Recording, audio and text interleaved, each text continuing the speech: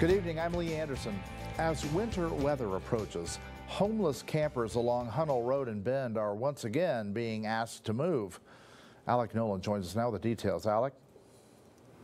Lee, it's not an eviction notice, but campers are yet again being told to clean up and make way for snow plows. During tonight's city council meeting, councilors discussed ways to help campers survive the winter months and find a path towards stability. David Abbas, the city's transportation director, told councilors snow is going to fly soon, so a cleanup is underway for the safety of everyone this winter. Councilor Megan Perkins and others stressed the importance of finding solutions before it's too late. With the dramatic growth that's happening on Hunnell Road, you know, when people say, why are you moving so fast? Why are you trying to do so many things? This is why.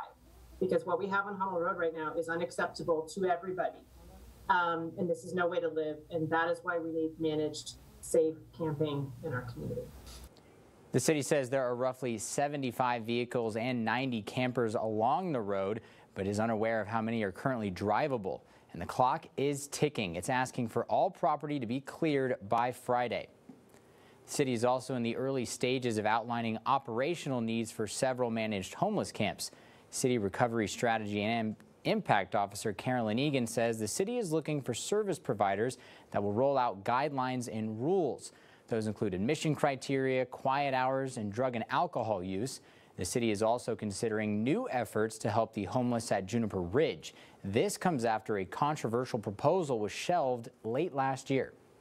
This is the site from the air. So it's about 200 by 200, which is 40,000 square feet, so essentially an acre.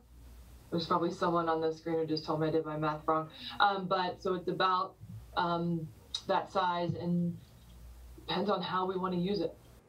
City officials say the location could have a service center hub to help homeless campers. Eventually, it could also hold another managed safe parking spot.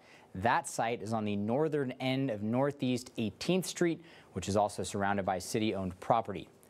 Now, Carolyn Egan says the city will not exclude anyone willing to help, but having those with experience is paramount. Lee?